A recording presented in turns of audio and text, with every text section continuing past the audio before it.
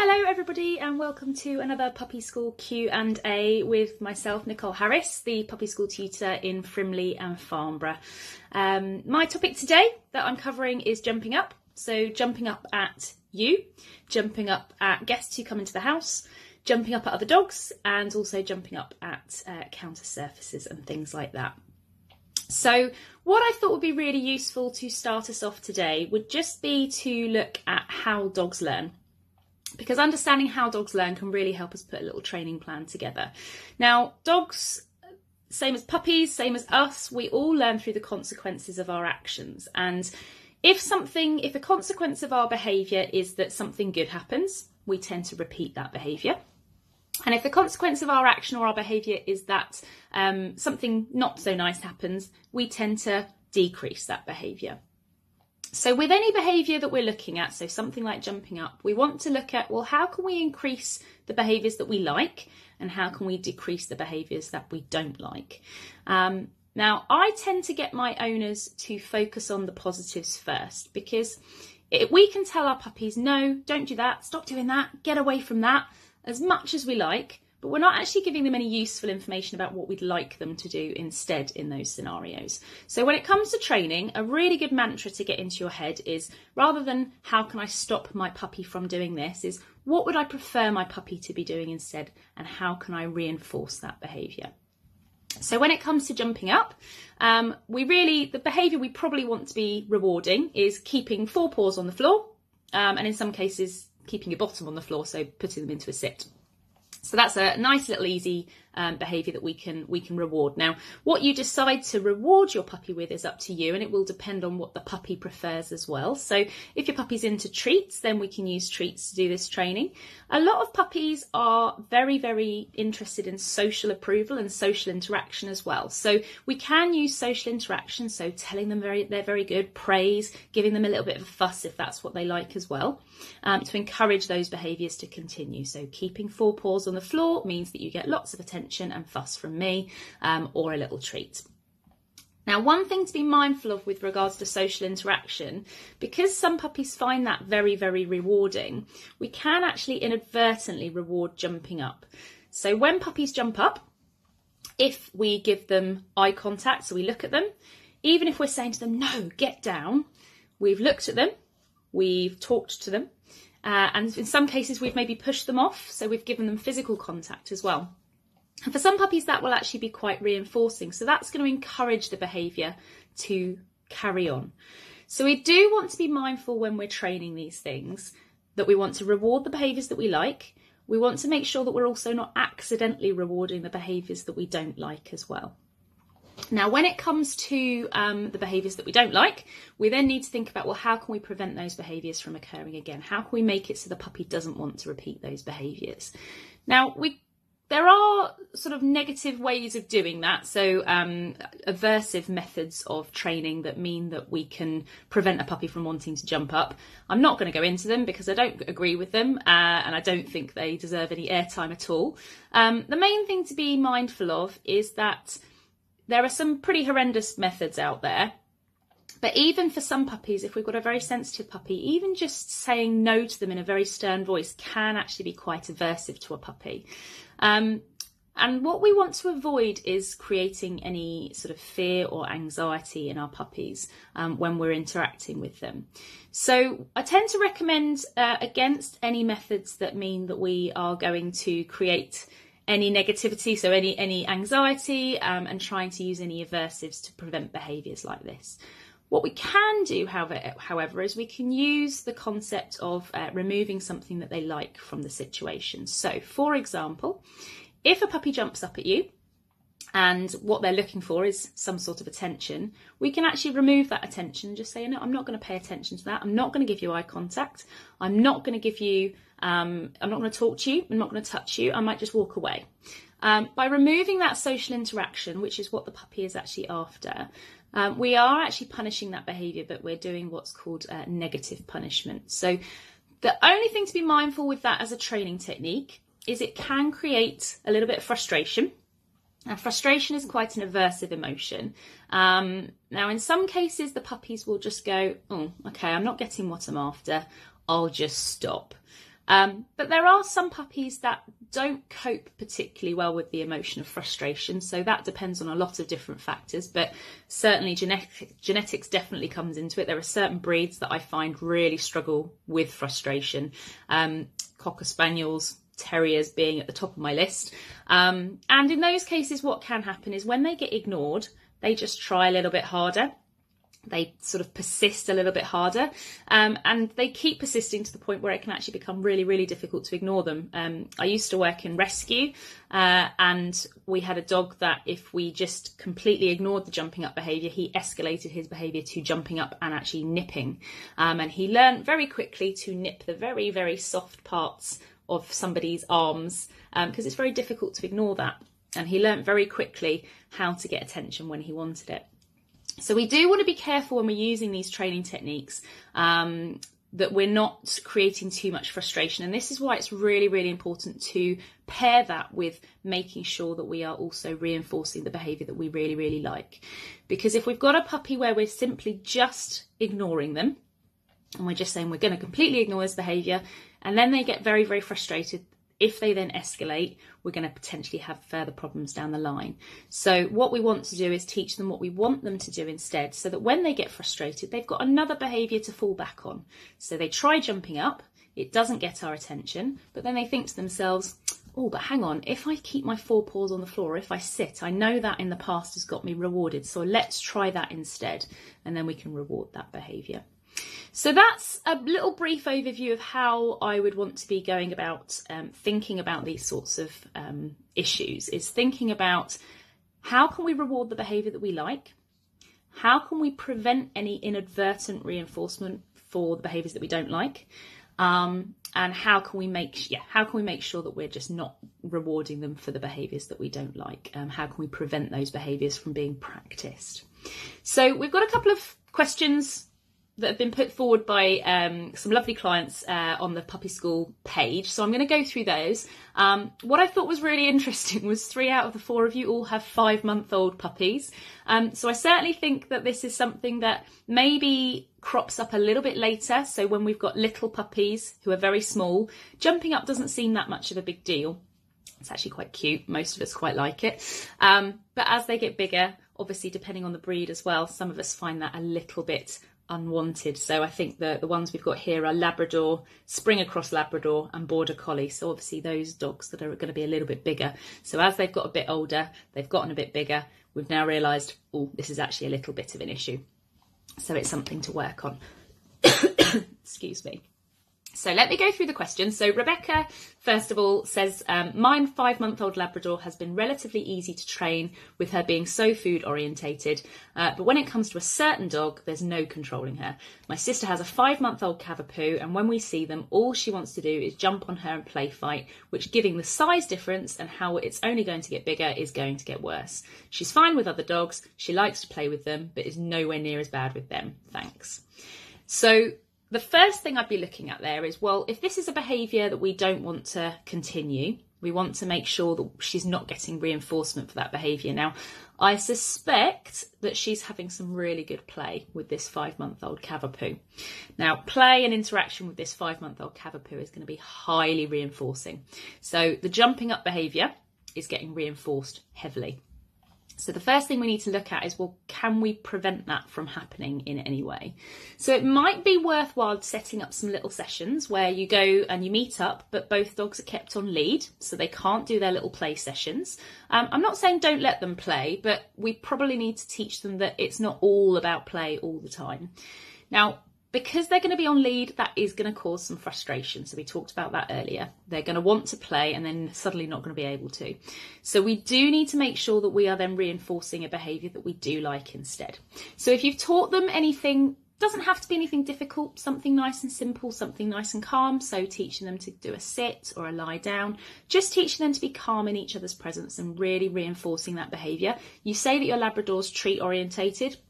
Awesome, pretty typical for a Labrador. So that's what I would be focusing on, is teaching her how we want her to behave in the presence of this other puppy. What I often find when you've got 2 puppies that are very, very good friends is if we spend a lot of our time where they just all they do is play, and they never have any sort of downtime. They do just learn that when we see each other, we just go hell for leather, and that's all we do. So that would be my advice to you, Rebecca, would be to maybe set up some sessions with your sister where your puppies can come together, and they don't do those play sessions, but they learn to actually settle a little bit together. So let's move on to Ellie Jenkins' question then. So she has a 5-month-old Springer Cross Labrador who jumps up to get attention from people and jumps up at other dogs to play with them. How are we able to train him not to do this? His recall is good, so we can distract him by calling him, but do want him to stop. Thank you. So again, what I'd be looking at there is, are we getting any reinforcement for that behaviour? So is your Springer Cross Lab, when they jump up to get attention from people, are people paying attention to that? It can be really challenging when you've got a dog that jumps up and you go out, because even if you completely ignore this behaviour, if the general public don't, that actually creates a big problem for you, because your puppies get accidentally reinforced for the behaviour that you really don't want them to be doing. And again, jumping up at other dogs. If we're jumping up and the other dogs are going, hey, brilliant, this is great, let's play, then we're getting reinforcement for that behaviour. What makes it even more tricky is your puppy might be getting conflicting messages. So some dogs might be saying, hey, let's play, and other dogs might be saying, actually, no, I don't like that behaviour, and then telling the puppy off. So we do need to be really, really careful with these behaviours, that they don't get themselves into trouble, get them into tricky situations. And same with people. So if your puppy's out walking and you come across people who actually don't like dogs jumping up at them, they're potentially going to have a negative interaction with someone if someone decides to sort of tell them off or not be particularly nice to them. So the fact that you've got a good recall is fantastic. To be honest, in this situation, what I would be saying is, usually I'd be saying, well, let's prevent the behaviour from being practiced in the first place, because reinforcement of that behaviour is the thing that's going to drive it from carrying on. So the first thing would be to prevent it. Now, in some cases, if people haven't got a good recall, they have to keep their puppy on lead. The fact that you've got a good recall actually makes this a lot easier. So I would be saying at the moment you're doing the right thing by calling them back and getting them to come back to you. Maybe at that stage, once puppy has come back to you, you can pop them on lead, and then you can do a little bit of training with the person or the dog nearby. Just, again, like I talked about with Rebecca, just teaching a little bit of calm behaviour. So getting them to sit, getting them to even just keep 4 paws on the floor, so making sure we're reinforcing that behaviour in the presence of other dogs and people. It is really tricky because you are reliant on other people not reinforcing your dog, and the general information isn't out there. I can't tell you, I had exactly the same problem with my puppy when she was little. She really liked other people, and she'd go up and she'd think about jumping up, and you'd say to people, oh, you know, I don't want her to jump up. Oh, it's fine, I don't mind, I love dogs, I don't have a problem. And I'm like, yeah, but I do have a problem with this, because she's going to be a big dog, and I don't want her learning that that's an appropriate behaviour. So a lot of the time with this this behaviour, the challenge is actually the interactions with other people. So trying to set up situations where you can practice that, where it's a little bit more controlled, can really help you with that. So Kirsty Ellsworthy, we've got a 5-month-old border collie who jumps up at anyone who comes through the door, and also at me when he wants something. He's been pretty simple to train otherwise. Any tips would be great. So again, I'm going to come back to that that really basic sort of beginning point, which is if we've got a behaviour that's carrying on, then they're getting rewarded for it somewhere. So with he jumps up at me if he wants something. Well, in the past, if he's jumped up at you, have you then given him what he wants? If the answer to that question is yes, then that will be why that behaviour is reoccurring. So what we do need to teach these puppies is that if you jump up at me, I'm not going to give you what you want. But if you put your bottom on the floor or keep 4 paws on the floor, then you can definitely have what you want. And it's a really, really good mantra to get into your daily routine. Just anytime you've got something that your puppy would like, so you've got their food bowl, you've got a chew that you're going to give them, you've got a toy that you're about to throw to them, just asking them for a sit, or even just waiting for them to sit or put their paws on the floor, asking for a calm, polite behaviour before they get what they're after is a really good, just basic sort of strategy to get your puppies to understand that they can't just demand the things they want by throwing themselves at you. It's a little bit like how we teach children to say please when they're little. If children sort of start throwing a strop saying, I want those sweets in the middle of the supermarket and screaming and shouting, we wouldn't then pick up the sweets and say, okay, you can have them, because we're reinforcing that behaviour. If we say, oh, well, what do you say? Please. So we prompt them. If they say please, they can then have whatever it is they're looking for, maybe. But the important thing is that we can prompt them initially, but you wouldn't expect to be saying to a 20-year-old person, well, what do you say? You don't need that prompt anymore. Once they understand what the status quo is and that they're expected to offer a polite behaviour before they get something, that becomes the norm. So the same with puppies. You might need to prompt them initially by asking them for a sit or sort of, prompting them to get them to offer the behaviour you want. But longer term, they're going to learn this is what's expected in this situation. So when it comes to the jumping up at anyone who comes through the door, again, has that behaviour been reinforced? Have we got attention for that? So have people sort of paid attention? I get this a lot, when we come through the door, if we've had a bit of a rubbish day at work, we come in and our puppy comes up to us and gives us a bit of a fuss, and we just say, yeah, oh, I'm so glad to see you. We've actually reinforced any jumping up behaviour at that point. So we really need to be very strict with ourselves as well and make sure that we are not accidentally reinforcing that behaviour. But then also helping the people who are coming into our house as well and teaching that these are the rules of the household. We don't pay attention to puppy if they jump up. Now, if you've got people visiting the house who are going to find that very difficult, whether that is because they are elderly or they're worried. I've got an elderly grandmother who's got very, very papery skin. So actually to have a dog jump up at her is very scary for her. So in that situation, we would manage that so that it didn't happen in the first place. We wouldn't have a puppy jump up at her. There are some people who are very, very worried about dogs. So we don't want our puppies to be jumping up at those. So it might be that in that situation we have a puppy on lead, preventing them from practicing that behaviour. Again, going back to that idea of reinforcing the behaviour that we like, so asking for a sit or just rewarding them for having 4 paws on the floor, whether that's with treats or social praise, whatever it is that your puppy really enjoys. And then we can make sure that they are learning the most appropriate way to behave in those situations. So a lot of these situations, it requires a little bit of training and setting up of practice situations before you're in situ and before you find yourself in a real life scenario. Because sometimes, especially with people coming through the door, it's a very exciting time for a puppy. Oh, it's a new person, I want to go and say hello. So their brain sort of switches off a little bit, and their ability to think properly switches off a little bit. So trying to train in that scenario can be quite difficult. So making sure you're setting up training situations before those real life situations happen can really help. So finally, we've got a question from Jenny Martin. Our cockapoo jumps up. We ignore him and turn our back. Have thrown food on the floor as people arrive. Totally ignore him, but nothing works.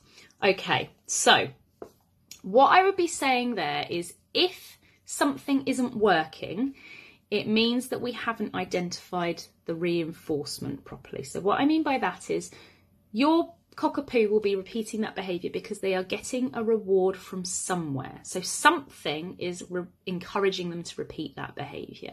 So what we need to do is look at, well, what is it about that situation that's making them repeat that behaviour? I find with cockapoos, they're quite bright. So is it that we've got a cockapoo that's learning that I jump up and then people get the treats out, so then I get rewarded? So they think it's the jumping up and then the sitting that gets the reward. So it could be something like that. Again, because we've got a cockapoo, we've got that cocker spaniel genetics in there, so they do struggle with frustration a little bit as well. So if you're ignoring him a lot and turning your back, are we getting frustrated and then escalating that behaviour a little bit? So then it's becoming a lot more difficult to ignore, and you sort of persevere, and then eventually you go, oh, will you just stop? Which means that we end up with a puppy that goes, oh, okay, if I keep going, eventually someone will pay attention to me. For some dogs, even if they only get rewarded once every 50 times they jump up, that's enough to keep that momentum going. So the real key to this behaviour or to this training is to make sure you are consistent and make sure everybody in the household is consistent. So those of you who've got big families, maybe mum, dad, couple of kids, it's a lot more difficult to do this sort of training because it's a lot more difficult. The more people there are in the household, the more difficult it is to be consistent. So that's another thing to consider as well, is everybody being consistent in the household. I would suggest, Jenny, that if we've got a situation where you're totally ignoring him but nothing works, it means that whatever you're doing at the moment is not the right training technique for your cockapoo. So what it might just be that whatever you're doing just needs a little tweak, because if you're completely taking social attention away from that behaviour and you're then rewarding the behaviour that you do like, if you were putting that in place absolutely consistently, that should be effective. So the fact that it's not being effective means that the setup isn't quite right. So without seeing the situation and without being able to come in and see exactly how you're setting it up and exactly how you're doing the training, it's a little bit difficult for me to say. But my suggestion would be to get in touch with maybe your local puppy school tutor to see if they can give you a little bit of an extra hand with that. But I suspect maybe there's been a bit of a consistency issue there somewhere. But do let us know in the questions. So that's all the questions that were put through from Facebook. So thank you very much for listening, and I hope that was helpful to everybody. Anybody who asked any questions, if you've got any further comments, please do feel free to pop any more questions in the comments below, and I'm happy to come back to you and answer anything else. And if you've got any further questions and you think you need a bit more help, obviously do get in touch with your local puppy school tutor as well. So before I go, I just wanted to say that obviously with the current climate, puppy school, we are trying our best to make sure that our puppy school tutors are able to continue providing good advice and support for all of our clients, whether that is on a one-to-one basis in classes, which unfortunately a lot of those classes are now winding down, or via online systems. So we are trying our very best to make sure that we can continue providing that support and advice for our clients. So with things like this, the Q&A. So if this has been helpful to you, or you've got friends who've got puppies and you think this resource would be helpful for them, please do share the video far and wide. Let people know about it. Let people know that we are on hand to help throughout this very difficult time. We're very aware that obviously we've got a lot of puppies out there who are potentially, owners are going to struggle to get that advice. So we want to try and do as much as we can to help. So please do share far and wide, and get in touch if you've got any other problems. So thank you very, very much. And I hope you enjoy the rest of your evening. Thank you. Bye.